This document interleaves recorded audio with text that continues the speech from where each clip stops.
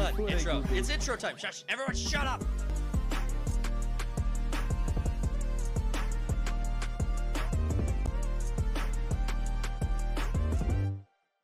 It's not a financial motive that these people have. It's a narcissism. It's a inflated ego. It's an attempt at greed while failing spectacularly.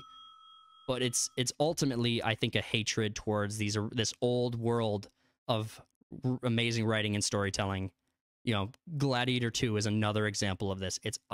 It was obviously not a good faith retelling of the original. I don't know what Ridley Scott was even trying with that. I don't know what he was trying to do. It's his work. He's shitting the bed for over a decade now. Right. It's his work, so I don't have a moral high ground on the hill to die on with Gladiator 2 specifically, but it's also sequels that don't need to exist. Like, you're just ruining the legacy. So in 2025, my main focus in 2025, at least as of right now, is going to be calling out these studios who are doing these bad faith adaptations and making sure that they are on notice, that we see them. We see what they're doing.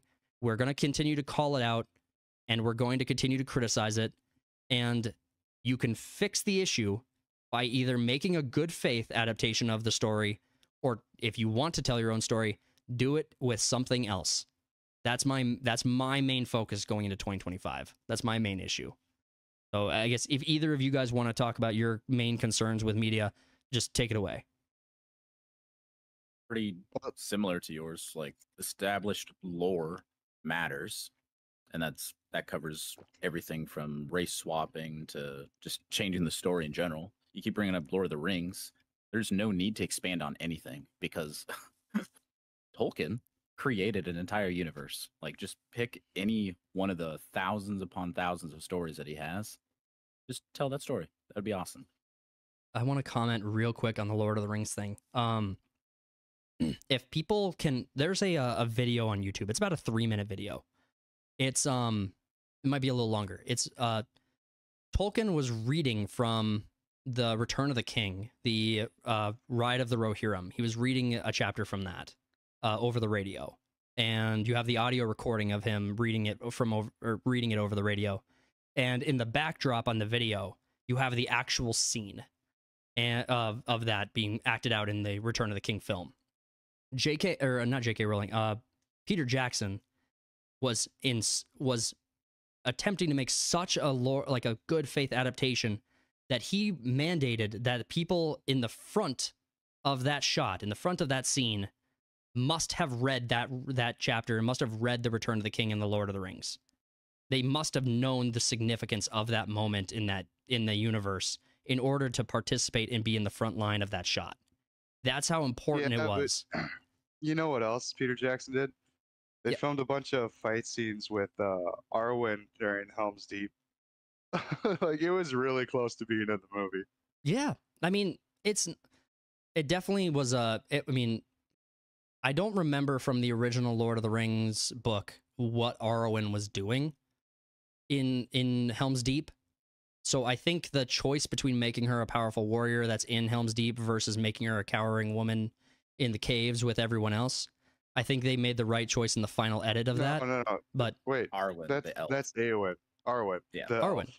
Yeah. Okay. Sorry. Yeah. That's who I meant, but I get it. Good catch. But yeah, Arwen. Yeah, Arwen should have been down in the cave. That was better for her character. We're still talking about Eowyn. Eowyn is the blonde cave. Yeah. Not okay. Arwen. I'm not intentionally fucking this up, guys. I apologize. So Eowyn is down in the caves. Yeah, I'm talking about Arwen. Oh, they filmed what? Arwen, which was not in the books, fighting. The reason they didn't want to do that is so Eowyn would be like the strong female character. Arwen's the love interest. Right. For Aragorn. Yeah. She wouldn't be in Helm's Deep in the first place. Yeah. Correct. I don't think there were... That's what I'm saying. Like, he does some faithful stuff, but then there was almost a point where we would have had Girl Boss Elf fighting in Helm's Deep. Right. And it was taken out. Yeah. For good reason. Yeah. That's a better call. But I mean, like... But it was close. Well, I'm glad we didn't get that. I mean, the the other like the scouring of the Shire was also a scene we didn't get, which I understand. That makes sense. The scouring of the Shire would have been very difficult to actually do, and I think Saruman living until the end of the story would have been a bad way to finish it.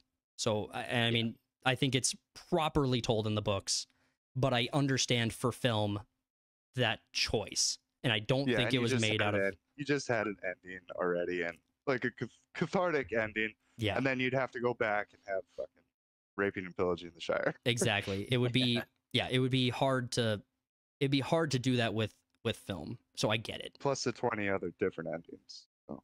But yeah, the Lord of the Rings is definitely one of the ones that I think is the most egregious offense. I think for me, I probably rank order it like Lord of the Rings with Rings of Power.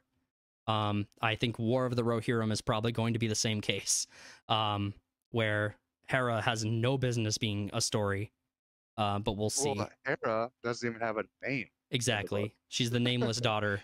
Nameless daughter. She has no business having a story. It shouldn't be a tale of two cities where it's like I might actually have a tale. I think it's Romeo and Juliet is what I meant to say, but where fighting factions and there's a love interest between the prince and princesses of those factions. I think that's kind of, I could appreciate that you want to tell a classic story, but I think it's bad setting. Well, it's more egregious though. It's the same writers that wrote the screenplay for the Lord of the Rings movies. Yeah, it's Philippa Boyens and what's her face. Yeah. So what's her face? Yeah. I think Lord of the Rings is the most egregious. Then I think Halo to me is one of the most egregious, and I might be forgetting a bunch of others. There's obviously plenty of examples, years and years of examples, and just looking across the internet will prove evident to that. That's the main thing. It's if you refuse to tell a lore accurate or a good faith story, you deserve to be called out on it. And if you want to say that our concern about that isn't reasonable or we are overreacting to the issue, then you're not someone who cares about lore accuracy, but that doesn't make us wrong. It means you don't care about this. It doesn't mean it's not worth caring about. Cody, I don't see it getting better anytime soon. I definitely don't want a monologue here. So, Cody, do you have anything to add? Do you have any other concerns besides what me and Matt were saying? Not really, no. I mean, it's all a big wait and see game to see if the industry is gonna move in a particular direction. But I mean, it does take a few years.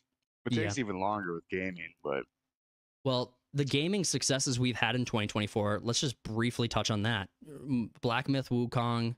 Space Marines 2, was Helldivers last year or was it this summer? So like this summer. Okay, yeah, I get my timeline mixed up on that game specifically, but I would say besides the PlayStation debacle, that game was very popular and very well received, and I mean it definitely stood out from the industry. Dragon Ball Z Sparking Zero, Black Ops 6. I mean, we've had a lot of successes in gaming. In television, a lot of failures too. We've had a lot of failures, but they are failing harder and winning harder than historically. Like you are seeing bigger wins and more epic losses rather than this kind of play out where, oh, hey, you can find a gem in the rough for a video game. On the TV side, you have major successes like Tulsa King, Penguin, and other leading shows like that. For movies, we've had a couple of good movies this year. I think the biggest one that was a success was definitely Deadpool Wolverine. But you've also seen Disney. So Disney has recovered from Deadpool and Wolverine, Inside Out and Moana, Inside Out 2 and Moana 2, most of the money I think they would have lost in recent failures, or at least a good chunk of the money they've lost in recent failures, if not all of it. So while I think my frustrations with Disney are well-founded, the back and forth that they benefit from and fail from, they definitely make plenty of money to offset some of these losses. They're obviously heavily invested into. We'll have to see if the stock prices continue to diminish. But the movie industry, I think, is going to be one that's a little bit more hard to categorize. because you'll still see a lot of what we've been complaining about, but I think they're going to do it to a smaller scale and then make the argument that, hey, you're still complaining about this. We're not doing anything wrong. We're only race swapping this one character rather than inserting all these gay sex scenes into it. I mean, they're definitely going to dial it back and then use that as an attack against the fandom, saying you can't be satisfied by anything. It's like, well, you just need to absolutely stop. I am insatiable. Money talks. Money talks. And if we don't buy it, then it's going to fail. Well, people need to just vote with your wallet. Yep. Yeah, definitely. Our money has definitely talked this year. I think we definitely shook up the industry with some of these wins and some of these major losses that they've suffered. So hopefully 2025 turns a corner, and I would like to see that happen. I think we have a couple of projects coming out here that we can all be excited about, and a lot of changes coming to the channel in upcoming months. So look forward to that. But unless you guys have anything to add, I think we're going to wrap it up there. I think that's it. All right. Thank you guys so much for tuning into this episode. We hope you guys enjoyed. And if you did, please consider subscribing to the channel. It's free. It's the best way to help us out and help us grow. Check out the merch store. Links at the top of the description in the video. Hope you guys like them. Please comment if you guys have any questions or if you guys want to see anything from the merch store, get added.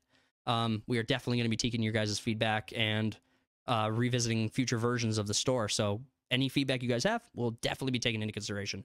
Make sure to comment on all upcoming videos in the rest of the year. Your comments, if they receive a bunch of likes, we will put you in the running for the variety pack of excess energy drinks that we have promoted. So make sure that you guys comment on videos so that you have a chance to win that. Smash the like button, share the video out there. Make sure to tune in next Saturday for an additional episode of the Third Party Podcast. Sunday Slackers tomorrow, so make sure to tune into that, and weekly content coming out, and we have additional content coming out throughout the week. Thank you guys for all of your support and all your love. We really appreciate having you guys, and don't forget, go tell your stories. Peace out.